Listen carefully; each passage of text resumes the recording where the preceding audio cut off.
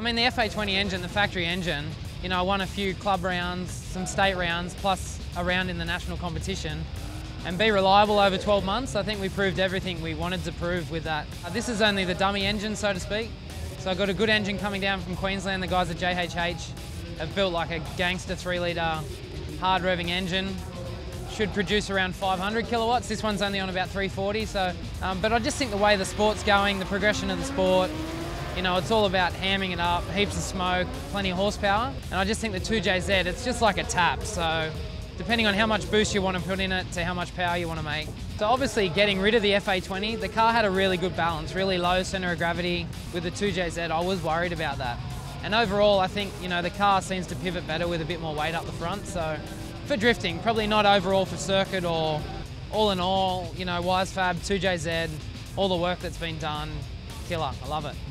Obviously, Hypertune's had a really heavy involvement with the 2JZ, and also the FA20 were heavily involved with the build. New engine management this time around, so Scotty at Insights developed the new M-Tron. It's got a KV8 in it. Yeah, so I've gone with the Garrett 3582 GTX. Obviously, I've had a really long rapport with the guys there at GCG, and they've always supported me well. This is just a baby turbo, just to kind of as a warmer, you know, but I think we're looking around the 40 to 42, maybe with a little bit of gas and stuff later, but obviously it's a Garrett turbo. The guys at Hypertune obviously made the exhaust manifold as well. It's got their big port inlet manifold, billet runners with a 90mm throttle body, and God, that's just off the shelf stuff there at Hypertune, so they're obviously a good crowd to have on your team.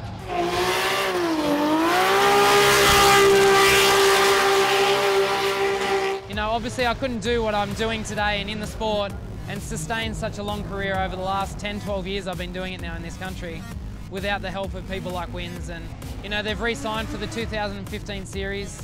The Nitto tyres, again, they've re-signed for the second year. So, you know, I'm super stoked to have that relationship with Nitto as well. Yeah, so back in 2006, I had a relationship with Toyota, you know, with the announcer of the 86 coming back to the country. And they were happy to take me on board as an ambassador for the new 86. So.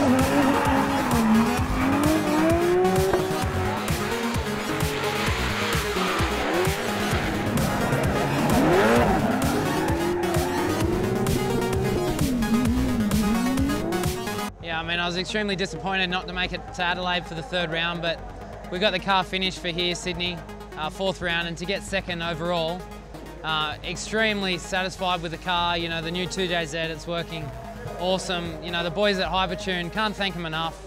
You know, just the workmanship involved in this car and getting it here this weekend.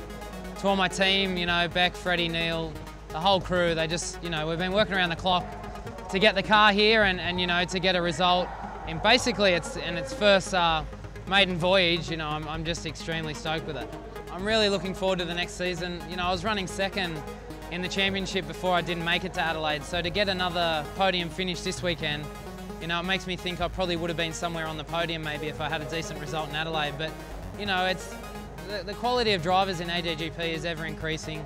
You know, definitely the driver quality is up there, and you never know your luck on the weekend, but I'm stoked with second place in the final round and I think fifth overall, so that's pretty good.